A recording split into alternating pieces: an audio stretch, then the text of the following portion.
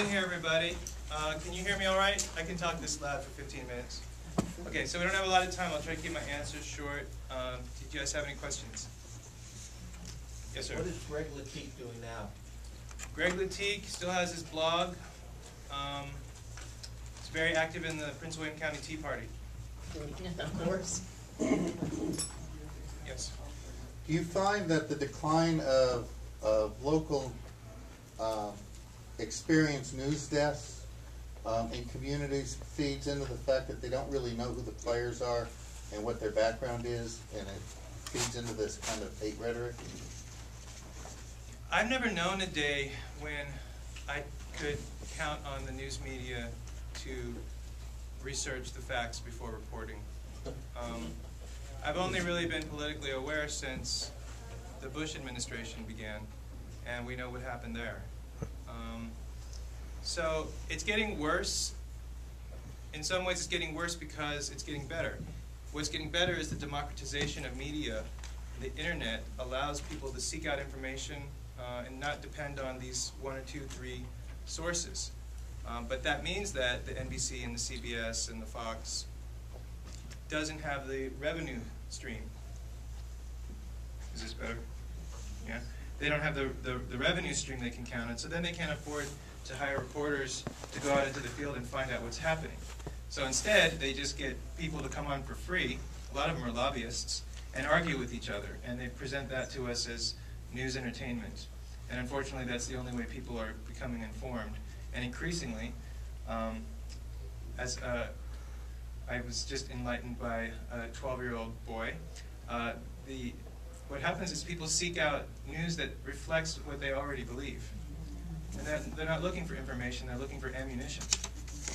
So it's just increasingly polarized our country, and dogmatic ideologies they find fertile ground in the soft tissue of brains of people who have been made to be afraid or made to be hateful toward people who disagree. Yes. When are you going to take what you learned in Manassas and bring it to Greater Phoenix and help us here? Well, honestly, that's why I entered this festival. And is there anybody here who's a member of the coffee party already? Okay. Hi. Hello. Hello. There's a sign even. The coffee party is in many ways the sequel to 9500 Liberty. And like 9500 Liberty, it's begun on the internet. And like 9500 Liberty, it's a response to polarizing, very extreme tactics that organize around emotions like fear and anger. And what I found in my county is that when you have a community making choices in a climate of fear, you end up making some pretty bad choices. And I think that there are interests that want to see our country exist in a climate of fear. And I think that that's because those special interests are they want us to make bad choices. They want us to make choices that benefit corporations and lobbyists and fringe groups and hurt the rest of America. From what I understand, that's been going on a little bit in Arizona. And the way to respond is to actually not find the polar opposite extreme and throw the same kind of bricks and hyperbolic statements over at the other side, but to appeal to the center. And as you see in this film,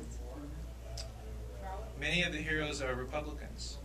That perception that Republicans are anti-immigrant and organize around hatred as just a reflex action, that's not true.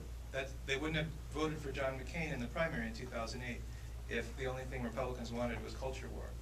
So I think if you have a bipartisan coalition, like we did in Prince William County, that includes the business community, that includes the religious community, stay-at-home moms, ordinary Americans feel emboldened, encouraged, feel good about participating in the democratic process. And we can actually fortify ourselves against those fringe groups, against those special interests and lobbyists. So Coffee Party, 9 weeks ago, did not exist.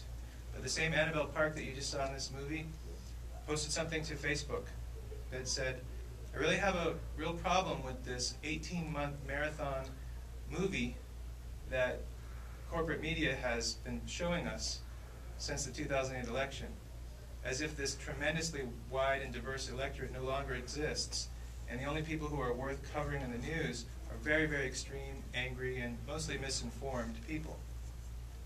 That sort of facelift that has been put on the face of America has been going through, I think, a pretty serious tissue rejection.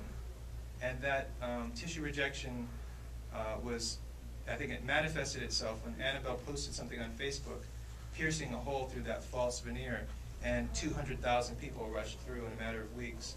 Today, when she posts something on her Facebook fan page, it reaches 1 million people. 2 weeks ago, more than 450 coffee party meetings took place around the United States, and this Saturday we hope to have more than 500. Maybe we can get up to, let's try 750. But I know there are going to be many here in the Phoenix area.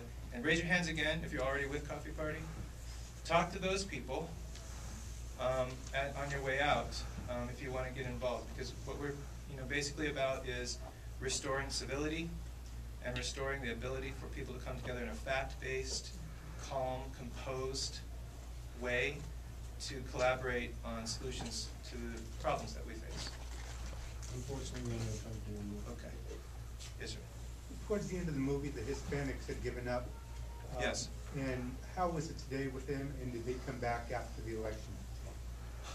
Have the Hispanics regained trust and hope in the process and in the police force? Our movie is helping with that. There's a Spanish subtitled version that we've shown a number of times at Hispanic churches. And one interesting story that Annabelle told me was that after a screening, a woman came up and she said, we left the county in fear, but we still come back every Sunday for church.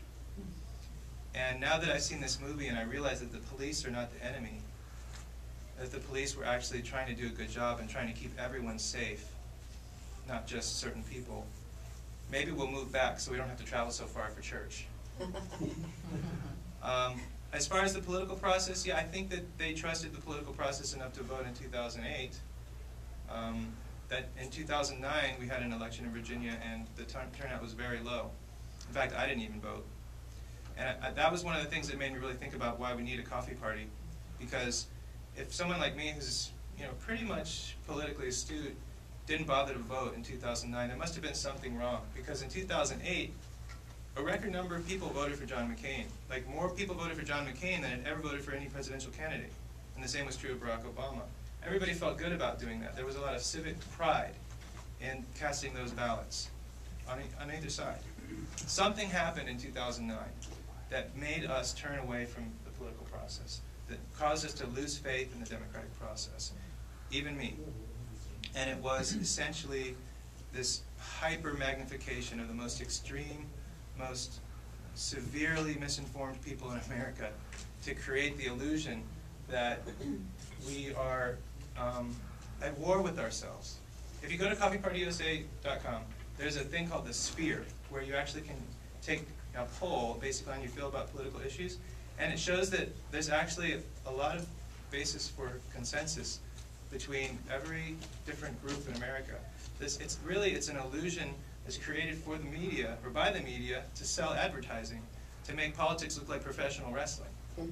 Right? But what happens is that people watch that, but as they do, they say, that's entertaining, but I don't think I want to participate in something like that because I don't look very good in tights. Right? And so now we have decreased participation, and as a result, it's easier for lobbyists and special interest groups and fringe groups to game the system. I think that's what happened in Virginia in 2009. I didn't realize that it was a fringe group taking over the governor's mansion because I trusted the campaign that the man ran, and I wanted to give him a chance. But just the